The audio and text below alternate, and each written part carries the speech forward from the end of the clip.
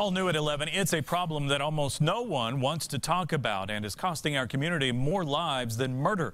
But while you may not want or maybe can't talk about suicide, it's turning into a public health crisis that has reached its highest levels in 30 years.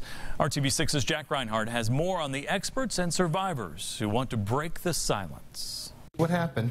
Did you take some pills? Did you cut yourself?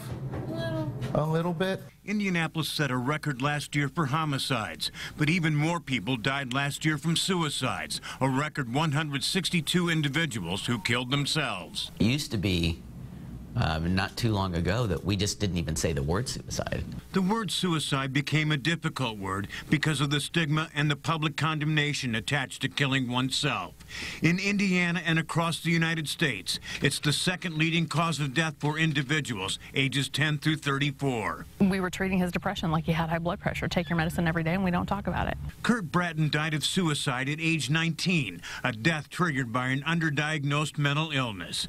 Suicide has emerged as a public crisis, one that requires that we give mental health the same importance as physical health. Mental illnesses are treatable and suicide is preventable if we're smart about mental health and we understand the scope of the problem and are prepared to respond. My new diagnosis is bipolar.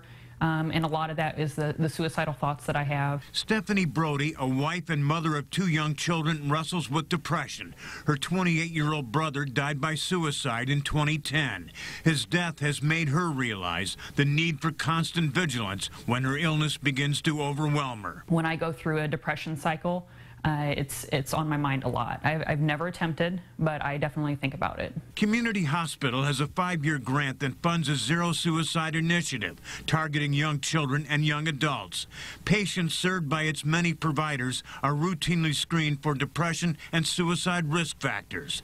The program also has a public education component aimed at changing the culture and the conversation about suicide. That means suicide prevention training, learning the warning signs, the risk factors, and how to ask someone if they've thought about suicide. Stephanie Brody uses her brother's death and her own struggles with mental illness to help others.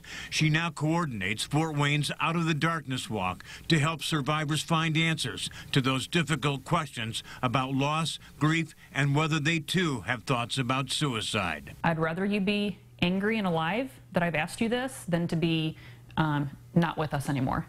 And so I absolutely will ask someone and not care if they're going to be mad at me, because I'd rather them just be mad at me and be here than to not be here.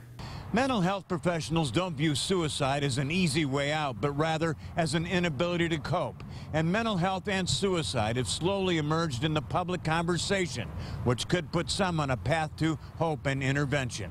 In Indianapolis, Jack Reinhardt, RTV6.